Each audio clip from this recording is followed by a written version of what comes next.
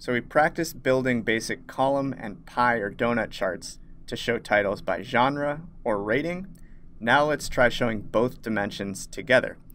So let's plan to add a third chart to this sheet by selecting our second pivot table, going into our tools, selecting the entire table, Control-C to copy it, and then Control-V to paste a third independent pivot table. And this one we can go ahead and name titles by genre and rating, just to make it super clear what we're trying to show here. Now again, exactly what I'm trying to show is the breakout of titles by both genre and rating in the same chart. So in this case, using a clustered column or a clustered bar chart will be a really great option for us.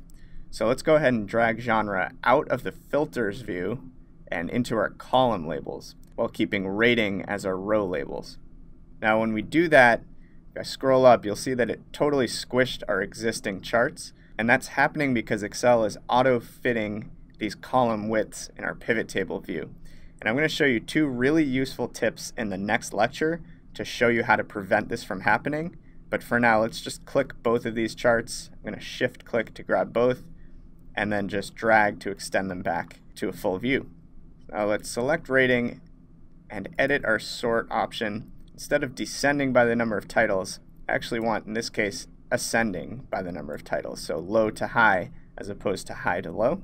And why don't we go into our genre sorting and filter options and apply a value filter here to just show the top 5 items by the number of titles. Nice little compact view. It's kind of a two-dimensional tabular view that shows ratings along my rows and top 5 genres along my columns.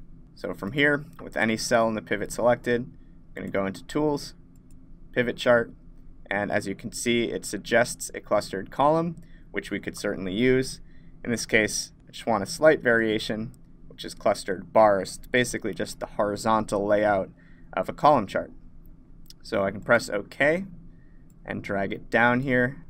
Now check this out. This chart gives us a really nice way to visualize how many titles fall into each genre for each specific rating.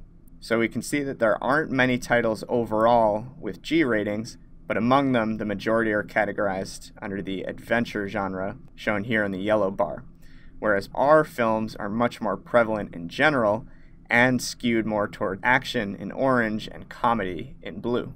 So that's certainly getting the job done.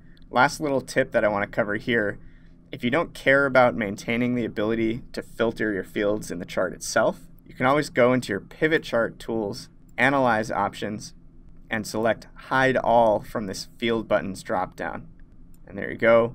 Personally, I prefer this option since it keeps things looking much cleaner within the chart itself, and since I will always have the ability to continue to filter the data through the pivot table itself. So there you go, basic clustered bar chart.